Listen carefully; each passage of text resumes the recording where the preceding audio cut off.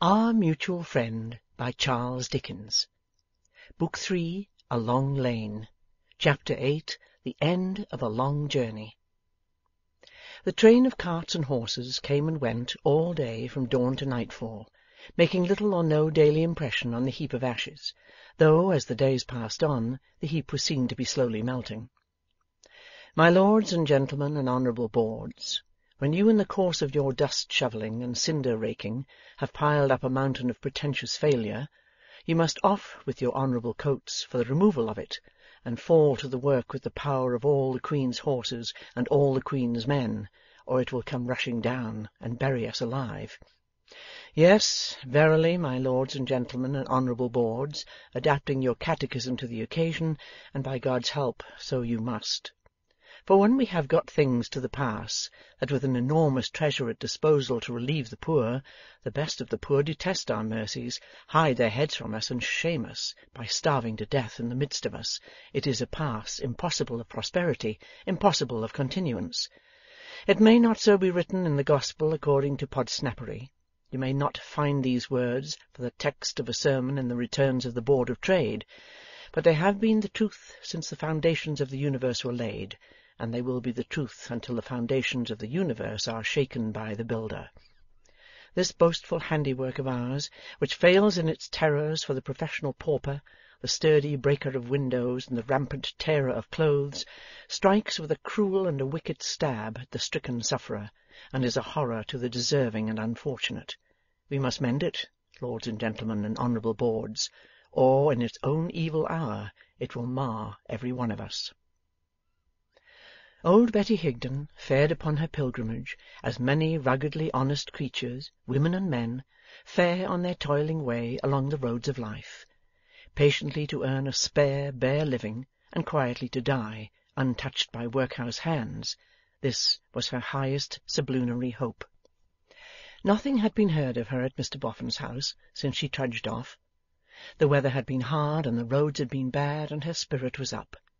A less staunch spirit might have been subdued by such adverse influences, but the loan for her little outfit was in no part repaid, and it had gone worse with her than she had foreseen, and she was put upon proving her case and maintaining her independence. Faithful soul! When she had spoken to the secretary of that deadness that steals over me at times, her fortitude had made too little of it. Oftener and ever oftener it came stealing over her, darker and ever darker, like the shadow of advancing death. That the shadow should be deep as it came on, like the shadow of an actual presence, was in accordance with the laws of the physical world, for all the light that shone on Betty Higden lay beyond death. The poor old creature had taken the upward course of the river Thames as her general track. It was the track in which her last home lay, and of which she had last had local love and knowledge. She had hovered for a little while in the near neighbourhood of her abandoned dwelling, and had sold, and knitted and sold, and gone on. In the pleasant towns of Chertsey, Walton, Kingston, and Staines, her figure came to be quite well known for some short weeks, and then again passed on. She would take her stand in market-places, where there were such things, on market days, at other times in the busiest, that was seldom very busy, portion of the little quiet High Street. At still other times she would explore the outlying roads for great houses, and would ask leave at the lodge to pass in with her basket, and would not often get it. But ladies in carriages would frequently make purchases from her trifling stock, and were usually pleased with her bright eyes and her hopeful speech. In these and her clean dress originated a fable that she was well to do in the world, one might say, for her station, rich, as making a comfortable provision for its subject which costs nobody anything. This class of fable has long been popular.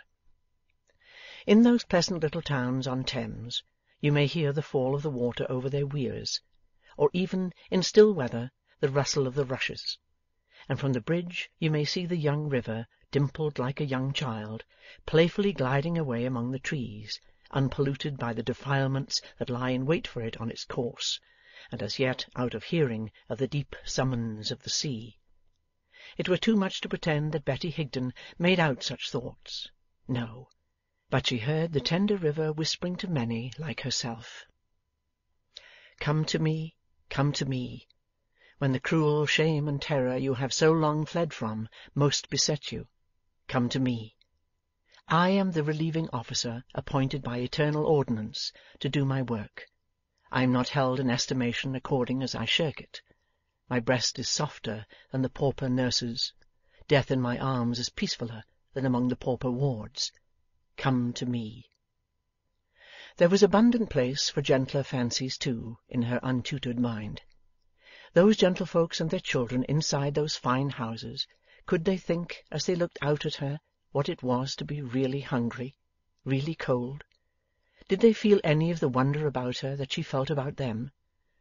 Bless the dear laughing children! If they could have seen sick Johnny in her arms, would they have cried for pity? If they could have seen dead Johnny on that little bed, would they have understood it? Bless the dear children for his sake, anyhow. So with the humbler houses in the little street, the inner firelight shining on the panes as the outer twilight darkened, when the families gathered indoors there for the night, it was only a foolish fancy to feel as if it were a little hard in them to close the shutter and blacken the flame. So with the lighted shops, and speculations whether their masters and mistresses taking tea in a perspective of back parlour, not so far within but that the flavour of tea and toast came out, mingled with the glow of light, into the street, ate or drank or wore what they sold with the greater relish because they dealt in it. So with the churchyard, on a branch of the solitary way to the knight's sleeping-place. Ah me! The dead and I seem to have it pretty much to ourselves in the dark and in this weather, but so much the better for all who are warmly housed at home. The poor soul envied no one in bitterness, and grudged no one anything. But the old abhorrence grew stronger on her as she grew weaker, and it found more sustaining food than she did in her wanderings. Now she would light upon the shameful spectacle of some desolate creature, or some wretched ragged groups of either sex, or of both sexes, with children among them, huddled together like the smaller vermin for a little warmth, lingering and lingering on a doorstep, while the appointed evader of the public trust did his dirty office of trying to weary them out, and so get rid of them. Now she would light upon some poor decent person like herself, going afoot on a pilgrimage of many weary miles to see some worn-out relative or friend who had been charitably clutched off to a great blank barren union-house, as far from old home as the county jail, the remoteness of which is always its worst punishment for small rural offenders, and in its dietary, and in its lodging, and in its tending of the sick, a much more penal establishment. Sometimes she would hear a newspaper read out, and would learn how the Registrar-General cast up the units that had within the last week died of want and of exposure to the weather, for which that recording angel seemed to have a regular fixed place in his sum, as if they were its halfpence. All such things she would hear discussed, as we, my lords and gentlemen and honourable boards, in our unapproachable magnificence, never hear them, and from all such things she would fly with the wings of raging despair. This is not to be received as a figure of speech.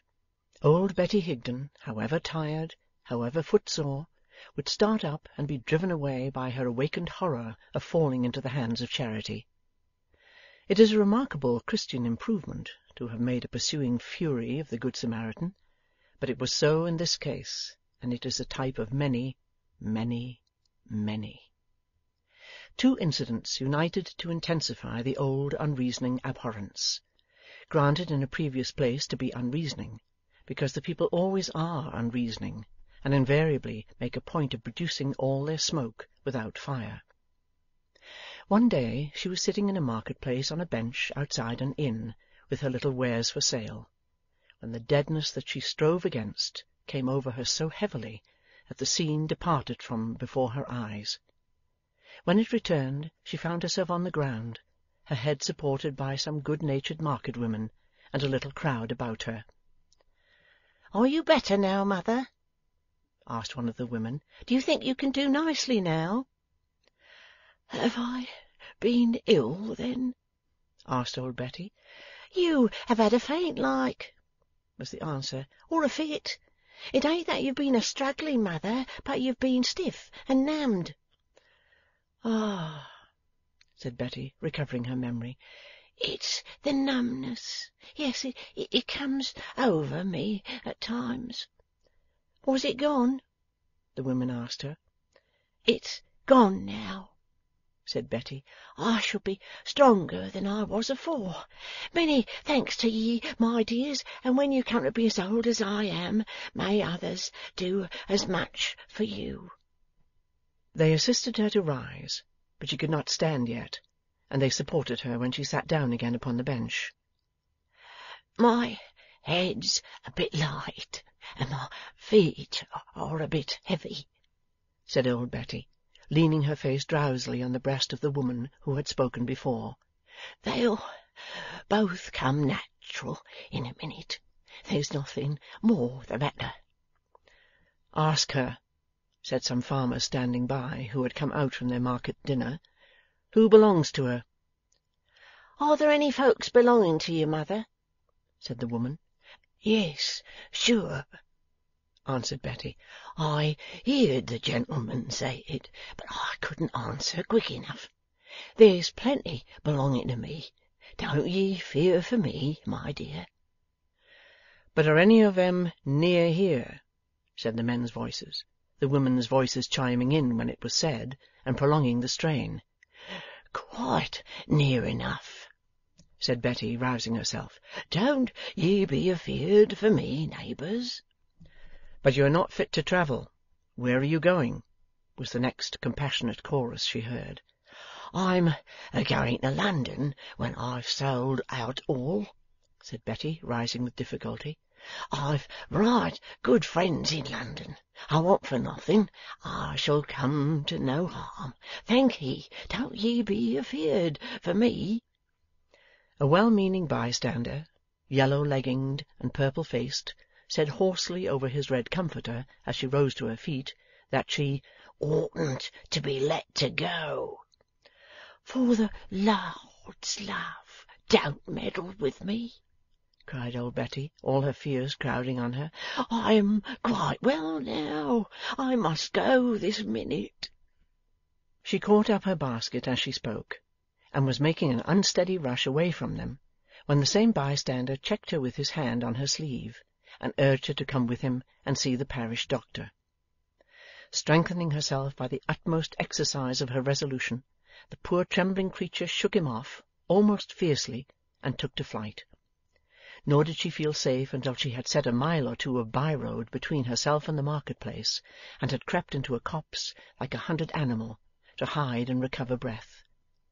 Not until then, for the first time, did she venture to recall how she had looked over her shoulder before turning out of the town, and had seen the sign of the White Lion hanging across the road, and the fluttering market-booths, and the old grey church, and the little crowd gazing after her, but not attempting to follow her.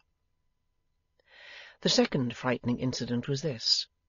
She had been again as bad, and had been for some days better, and was travelling along by a part of the road where it touched the river, and in wet seasons was so often overflowed by it that there were tall white posts set up to mark the way.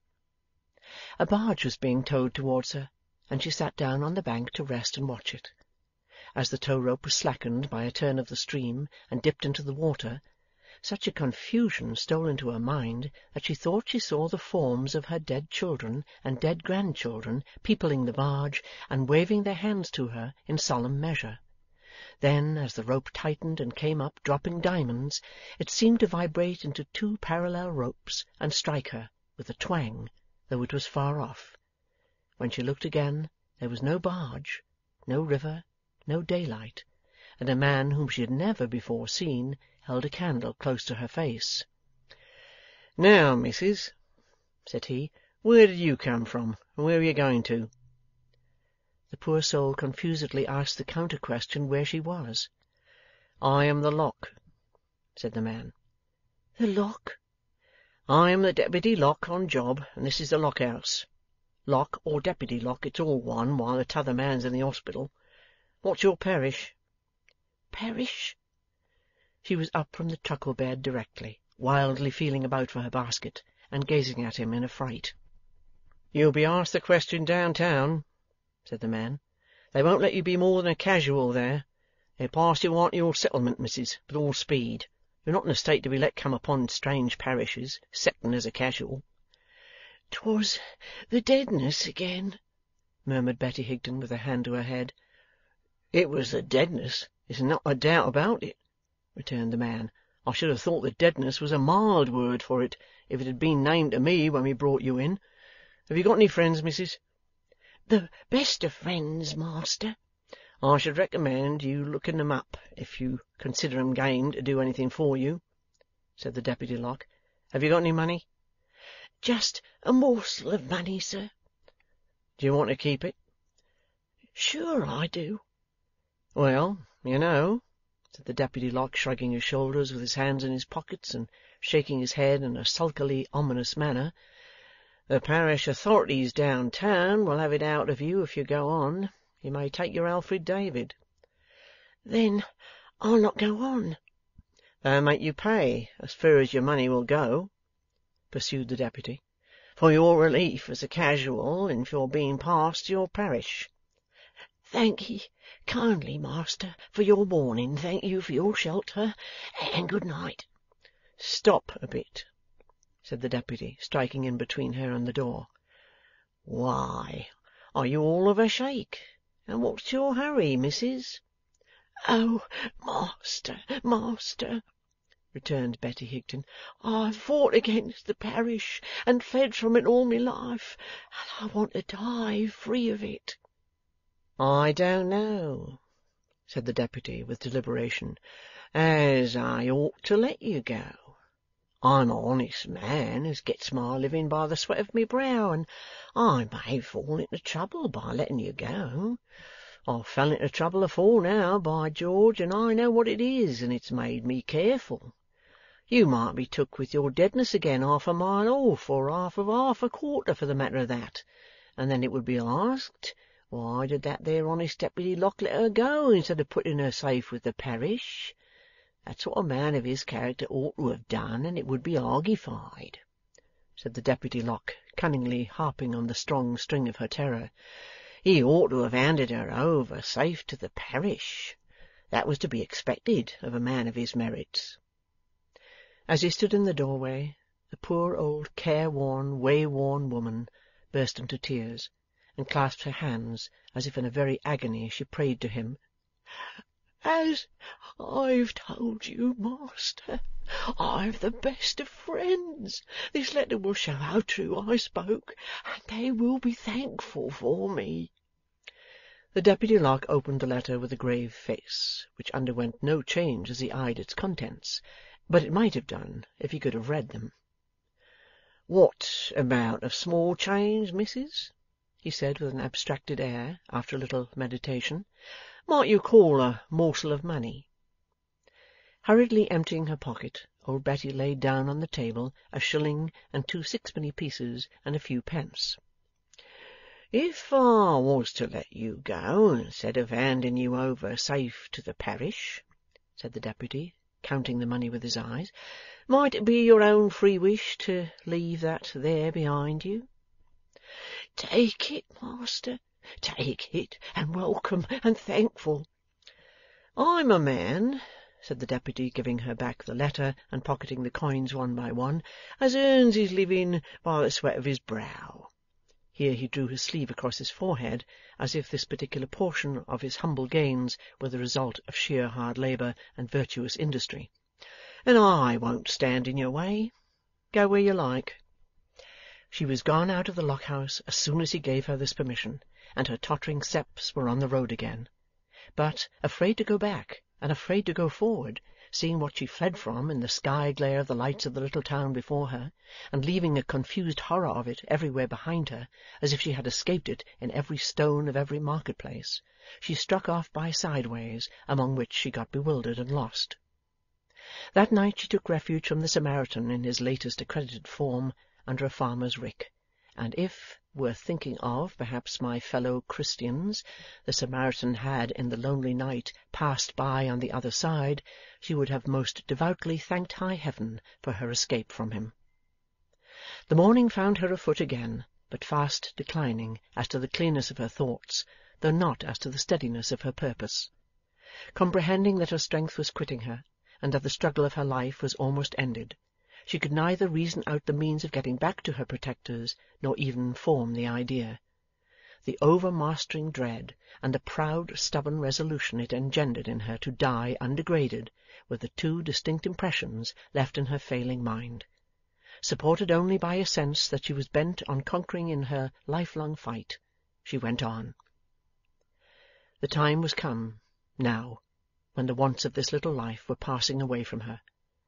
She could not have swallowed food, though a table had been spread for her in the next field. The day was cold and wet, but she scarcely knew it. She crept on, poor soul, like a criminal afraid of being taken, and felt little beyond the terror of falling down while it was yet daylight, and being found alive. She had no fear that she would live through another night. Sewn in the breast of her gown, the money to pay for her burial was still intact. If she could wear through the day and then lie down to die under cover of the darkness, she would die independent. If she were captured previously, the money would be taken from her as a pauper who had no right to it, and she would be carried to the accursed workhouse. Gaining her end, the letter would be found in her breast along with the money, and the gentlefolk would say, when it was given back to them, "She prized it, did old Betty Higden. She was true to it, and while she lived she would never let it be disgraced by falling into the hands of those that she held in horror." Most illogical, inconsequential, and light-headed this, but travellers in the valley of the shadow of death are apt to be light-headed, and worn-out old people of low estate have a trick of reasoning as indifferently as they live, and doubtless would appreciate our poor law more philosophically on an income of 10,000 a year. So, keeping to byways and shunning human approach, this troublesome old woman hid herself and fared on all through the dreary day. Yet so unlike was she to vagrant hiders in general, that sometimes, as the day advanced, there was a bright fire in her eyes, and a quicker beating at her feeble heart, as though she said exultingly, "The Lord will see me through it." By what visionary hands she was led along upon that journey of escape from the Samaritan! By what voices, hushed in the grave, she seemed to be addressed! How she fancied the dead child in her arms again, and times innumerable adjusted her shawl to keep it warm! What infinite variety of forms of tower and roof and steeple the trees took! How many furious horsemen rode at her, crying, "There she goes! Stop! Stop! Betty Higden!" and melted away as they came close, be these things left untold. Faring on and hiding, hiding and faring on, the poor harmless creature, as though she were a murderess and the whole country were up after her, wore out the day and gained the night. "Water meadows, or such like," she had sometimes murmured, on the day's pilgrimage, when she had raised her head and taken any note of the real objects about her. There now arose in the darkness a great building, full of lighted windows. Smoke was issuing from a high chimney in the rear of it, and there was the sound of a water-wheel at the side. Between her and the building lay a piece of water in which the lighted windows were reflected, and on its nearest margin was a plantation of trees.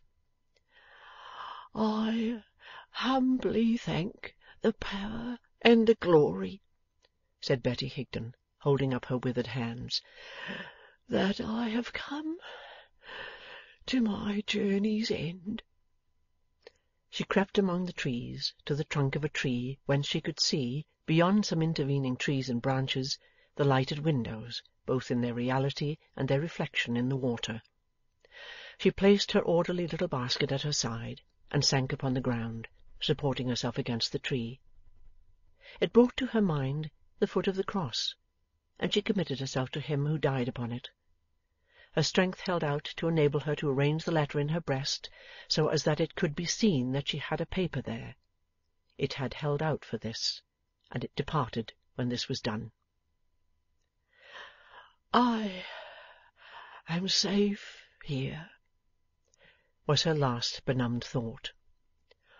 "When I am found dead at the foot of the cross, it will be by some of my own sort, some of the working people who work among the lights yonder. I cannot see the lighted windows now, but they are there. I am thankful for all." The darkness gone, and a face bending down. "It cannot be the boofer lady." "I don't understand what you say. Let me wet your lips again with this brandy. I've been away to fetch it. Did you think I was long gone?" It is as the face of a woman, shaded by a quantity of rich dark hair. It is the earnest face of a woman who is young and handsome. But all is over with me on earth, and this must be an angel. "Have I been long dead?" "I don't understand what you say. Let me wet your lips again. I hurried all I could and brought no one back with me, lest you should die of the shock of strangers." "Am I not dead?"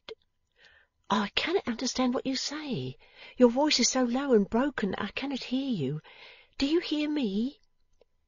"Yes." "Do you mean yes?" "Yes."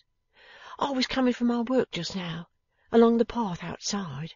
I was up with the night hands last night, and I heard a groan, and found you lying there." "What work, dearie?" "Did you ask what work?" "At the paper mill." "Where is it?" "Your face is turned up to the sky, and you can't see it. It is close by. You can see my face here between you and the sky." "Yes." "Dare I lift you?" "Not yet." "Not even lift your head to get on my arm? I would do it by very gentle degrees. You shall hardly feel it." "Not yet. Paper. Letter."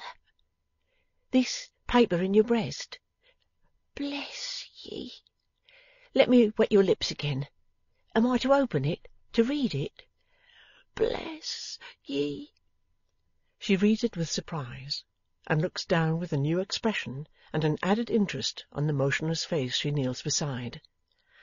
"I know these names. I have heard them often." "Will you send it, my dear?" "I cannot understand you. Let me wet your lips again, and your forehead. There. Oh, poor thing, poor thing!" These words through her fast-dropping tears. "What was it that you asked me?" Wait till I bring my ear quite close. "Will you send it, my dear?" "Will I send it to the writers? Is that your wish?" "Yes, certainly." "You'll not give it up to any one but them?" "No." "As you must grow old in time, and come to your dying hour, my dear, you'll not give it up to any one but them?" "No, most solemnly." "Never to the parish?" With a convulsed struggle. "No, most solemnly." "Nor let the parish touch me? Not yet so much as look at me?" With another struggle. "No, faithfully." A look of thankfulness and triumph lights the worn old face. The eyes, which have been darkly fixed upon the sky, turn with meaning in them towards the compassionate face from which the tears are dropping, and a smile is on the aged lips as they ask, "What is your name, my dear?" "My name is Lizzie Hexam." "I must be sore disfigured. Are you afraid to kiss me?" The answer is the ready pressure of her lips upon the cold but smiling mouth. "Bless ye. Now lift me, my love." Lizzie Hexam very softly raised the weather-stained grey head, and lifted her as high as heaven. End of Book 3, Chapter 8.